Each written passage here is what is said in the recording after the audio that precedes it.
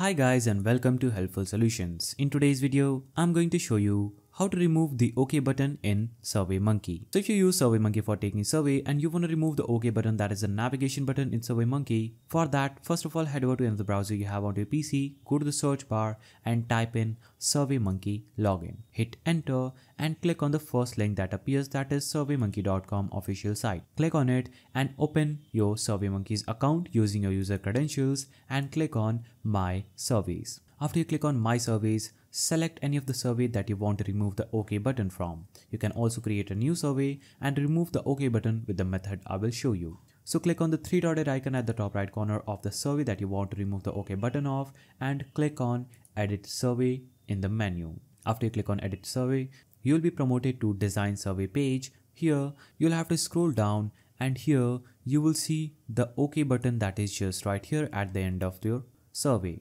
So in order to remove this OK button, you will have to click on Edit and here after removing the OK button, type in something else such as Done and click on Save. After you click on Save, that OK button will be changed to Done. So in order to edit any of the buttons, you will have to come to that surveys editing page, click on Edit and change the OK, that is the Done button, to anything that you want according to your preference. So that's the simple way to remove the OK button and change it to something else in SurveyMonkey. Like and subscribe if you found this video helpful.